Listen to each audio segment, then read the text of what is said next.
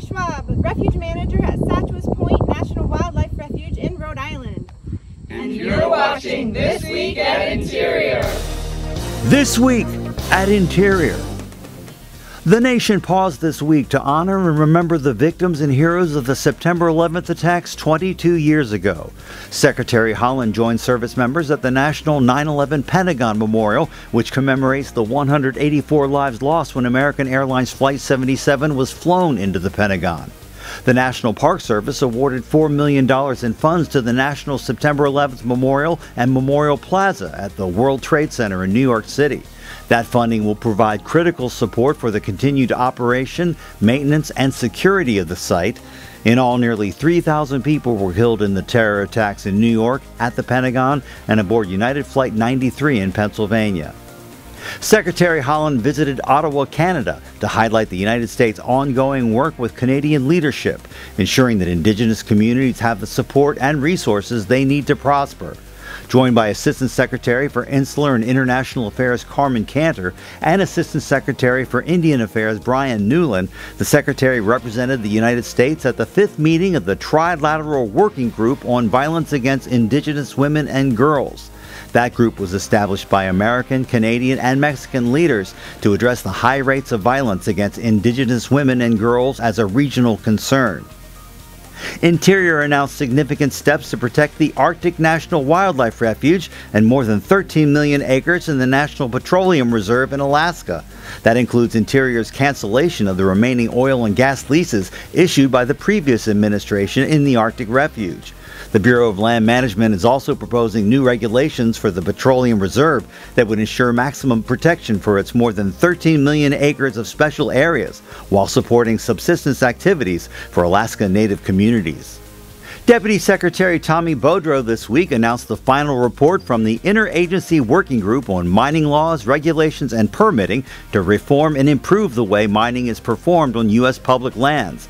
There are more than 60 recommendations to Congress and federal agencies, including better public and tribal engagement, permitting processes that are more consistent and predictable, and protecting impacted communities and workers, as well as the environmental and culturally sensitive lands they cherish. Interior this week announced $180 million in initial funding from the Bipartisan Infrastructure Law for a new large-scale water recycling program through the Bureau of Reclamation, aimed at creating new water supplies that are less vulnerable to drought and climate change. The program will play an important role in helping communities develop local, drought-resistant water supplies by turning unusable water sources into clean, reliable ones. Interior this week announced $5 million from President Biden's Investing in America agenda to support the restoration of bison populations and grassland ecosystems in tribal communities. The funding will support tribally led initiatives to strengthen bison conservation and expansion, improve management of existing herds, and ecosystem restoration efforts in native grassland habitats.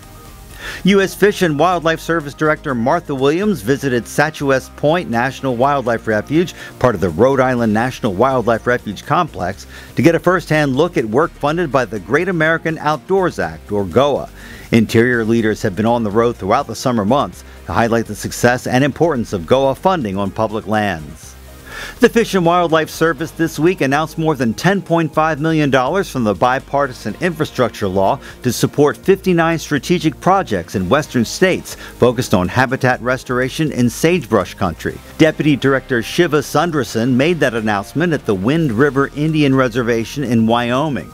America's sagebrush ecosystem is the largest contiguous ecotype in the United States. It's home to more than 350 species across the West, including pronghorn, elk, mule deer, and greater sage grouse.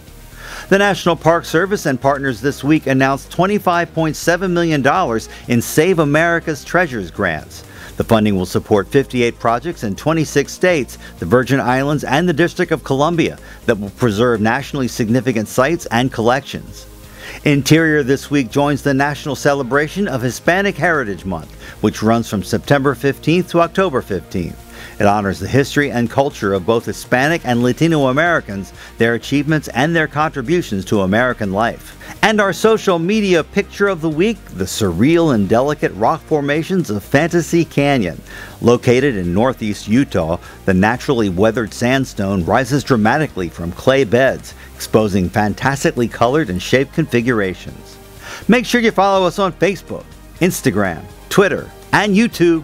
That's This Week at Interior.